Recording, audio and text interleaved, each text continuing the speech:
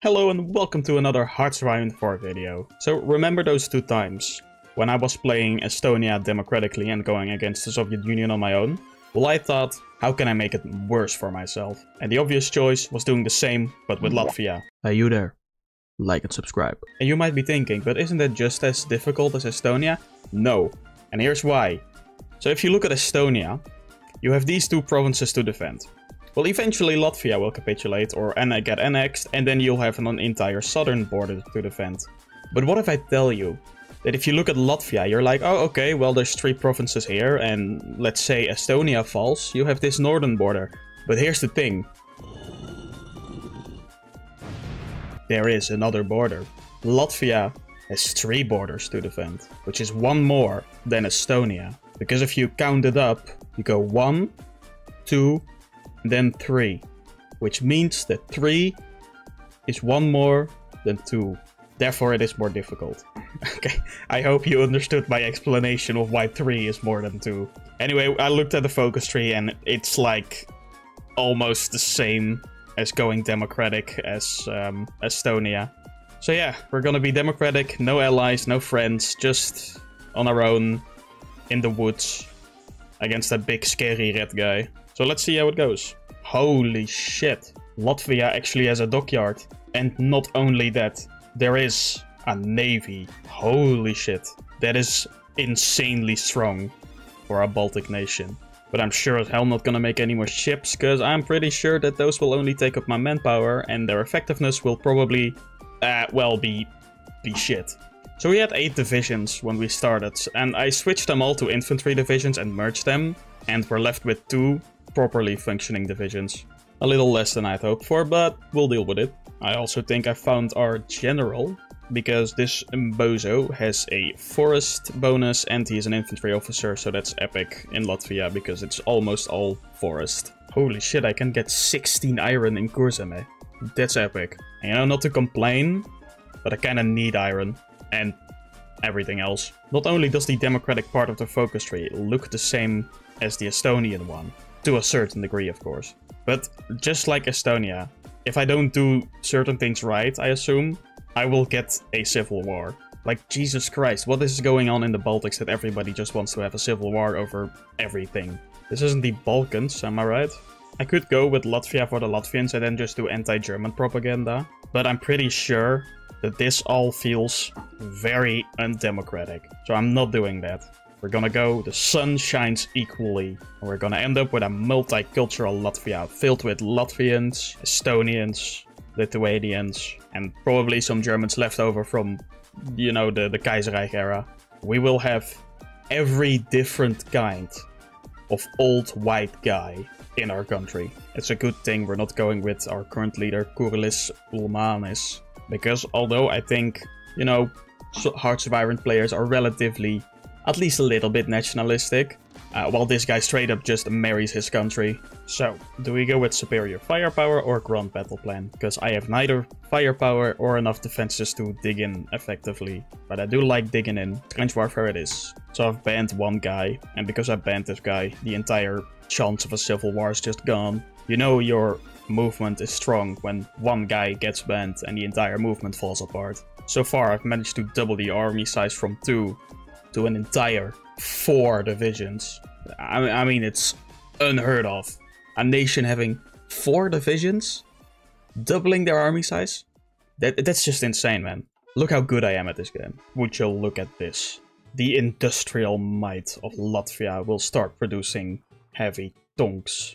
Here it is, the glorious division that will defend Latvia to the last, of which I have only 6 and no extra manpower to build more. I will probably die.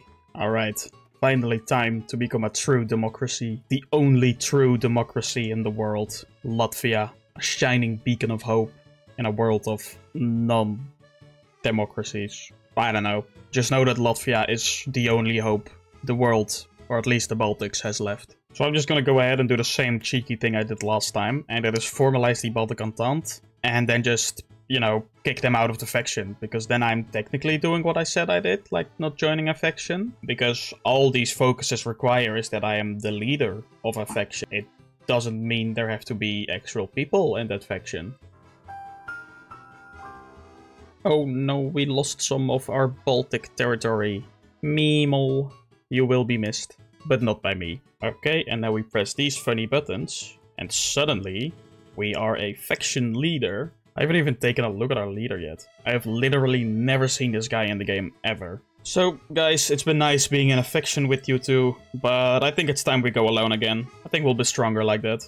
Why would Poland refuse the German ultimatum? Are they stupid? The fall of Paris. Well, quick, help them up. Alright, guys, united but separate. And I mean, like, so separate that we're not actually in a faction together or have any contact with each other. Just keep away from me, like, at least 2 meters. Oh god, the Soviets are justifying on me already. Which would be annoying, but I'm kind of happy they're doing me first. Because that means I'll only have to defend this in the beginning, and only later I'll have to defend the rest of the border. Huh? Wait. Why? Huh? Why did Lithuania declare war on me? Wait, Estonia will... Oh my god, no. No. Okay. I'll go back to the safe, because I'm pretty sure that if I don't, I'm completely screwed. Oh, it gives everyone topple government war goals. Yeah, well, that's just annoying. And of course, the Soviets are not justifying on the other two, but they are on me. Okay, very nice. I feel so safe with my forest brothers. Oh, okay, well, I said that. Where's Estonia gone? Wait, no, they... What? Okay, so Lithuania and Estonia got a war goal against me, but I didn't get one against them. Okay, I don't know, man, that's just bullshit. Oh, look, for the forest brothers. Well, we're kind of missing one. Oh, and there goes Finland. Yeah. And there we go, we. Okay, I had not seen that one coming. But let's just go straight to service by requirement, because I need a lot of manpower to defend this. I'm just hoping we can actually hold this. But I have no extra units. Like 0 extra units. I guess one of these guys will have to go there. And a last stand, because besides that, I can't do much here. I'm gonna have to do another last stand, or he'll just retreat. Yeah, this isn't going too well, but I haven't fallen yet, so that's good. I think victory or death is probably a good choice for me. Oh, crap. Another last stand, guys. Just gonna have to keep last standing the entire game, probably. I swear, if this dickhead decides to declare war on me again, I'm so screwed. The front line has somehow held. I had to do, like, 1 extra last stand, and it was okay. And now it's breaking again, so you go back there, you goddamn bozo. Oh crap, I wasn't paying attention. Gungi Ginga. I have no more last stands left. No.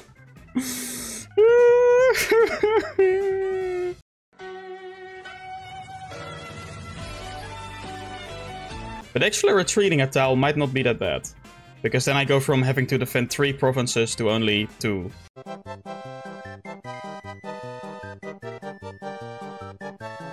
So maybe this will be fine. It appears we've actually halted them. That's incredible. Oh, don't worry guys, the army only lacks about 70,000 people. What is this dumbass fucking trade route? Why? Why not just, you know, la la la la la la la la la over the land where you won't get shot down by the Soviet Navy? Okay, I'll just block off these 2 areas, then they'll have to go by train or foot. And I guess I'll be nice. I'll build a railway towards there. It's pretty funny that all I have is static anti-air and some anti-air in my divisions. And in this war currently, I have shot down over 500 of their planes. Oh, wow. I was not paying attention and suddenly Lithuania has also evaporated. Holy shit. It's fun how these preppy heavy tanks I have in my divisions are actually doing a good job. Like, the Soviets are unable to pierce my divisions because they have like 30 armor almost. And they don't have enough piercing on all of their divisions. Okay, although we still lack about 30k men in the army, I mean, we're getting there. It used to be 70k, so it's getting better. You know, I like this focus. Technology sharing. We will enter a tech sharing agreement with all members of our faction. Well, that's good, because I have a faction. And it consists of, well, me, of course. And, yeah, well, no, that's it, basically. So, yeah, we will share technology with ourselves. Very cool. That will be a good bonus. Oh, hey, Barbarossa happened. That's cool. We could try to encircle them with the Germans here. That's funny. Sure. Don't mind if I do. Yeah, it worked. We encircled, like, yeah, a good amount of divisions, I would say.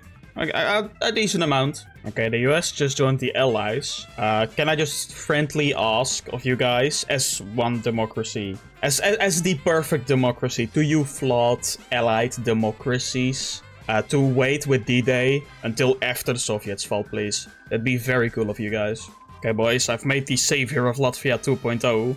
They're even stronger, tonks. 122 armor. Yeah, my infantry divisions have 50 armor with one of those heavy tanks. That is stupid, but hilarious. Yeah, I'm gonna try to counterattack, because I think I have a chance. Let's see if we can liberate Estonia. Or well, more like, put it under new management. Yeah, I'm not even micromanaging. I'm just, like, having my general do this, and I'm winning the battles. This is just how easy it is for superior Latvian division to beat crappy Soviet division. Yeah, okay, after all that big talk, I am kind of having a problem with holding the line, but I think that's more with divisions making poor decisions rather than them actually properly pushing me back. Yeah, it's already stopped. I think I want to try push towards Tallinn so I can get the supply hub there. That'd be great. Well, rather unfortunate. We barely didn't make it. Like, we came really close. So yeah, now we're kind of stuck here. But they are attacking me, so maybe they're weak enough to get countered? No, they're not. Unfortunate. Look at that. My stupid plan worked. I just built a harbor up here to gain some supply because I didn't have Tallinn yet. And now all my troops are properly supplied here. And theirs aren't. So get screwed, bozo. Yeah, I'm just gonna cut them off from Tallinn and then take Tallinn. Because then I can take some units with it. And you know, everyone likes a good encirclement, don't they? Especially Reddit, which is where I'm gonna post my encirclements to get some karma, boys. Whoa! That's all I care about. Reddit karma. Okay, next objective would probably to push towards Narva. Holy shit, I actually just almost got it. And we got it. That was easy. Holy hell. This is going way smoother than I anticipated. Can we make it to Leningrad? I bet you we can. We can just walk into Leningrad. Yeah, we did it. We walked into Leningrad. Haha. Yeah, Soviet Union isn't going very well for you now, is it? Yeah, no, the Germans are already at Moscow. This will be over soon. One eternity later. It's taking so long for the Soviet Union to capitulate. Just like the last time. And to think I'm gonna do this one more time with Lithuania. Pain. Suffering even. Okay. 1 more %. And this will finally be over. Oh my god, D-Day has just begun. Oh god, Germany, hurry up. Ooh. The game is stuck. There we go. Epic. Holy shit, guys, it's over. What a beauty. Isn't this just... Oh, I love paintings, man. It's epic. Democracy everywhere. Latvia can into Nordic now. I puppeted Lithuania. So they got this Beethoven-looking ass guy. Okay, this is interesting. I liberated, like, this side of Poland. And the rest became unoccupied by the Germans. Interesting. I'll leave you with this democratic Tenetuva. And, yeah, thank you for watching. It's been a while since I did a Hearts Fire and 4 video. Well, the DLC will be coming out in about 1 or 2 months. That'll be good. Yeah, thank you for watching. I hope you enjoyed it. Like, subscribe, and I'll see you guys next time. Howdo. Nope, that's what I was afraid of. God damn it, I needed to pull away the units from down here. Okay, this one needs to come back. This one needs to... I can't surrender because I'm on desperate defense. Okay. Fuck. Let's hope this guy can hold. Okay, okay. And they're going down here. Okay, this is going down real quickly. This